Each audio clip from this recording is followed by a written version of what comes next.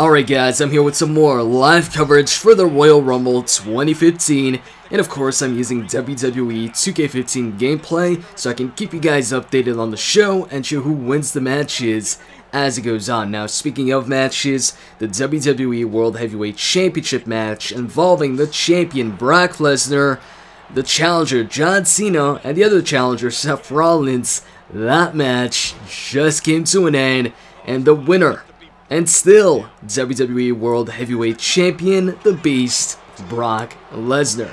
So for more details on this match and all the other matches, just stay tuned for my Royal Rumble review. See ya.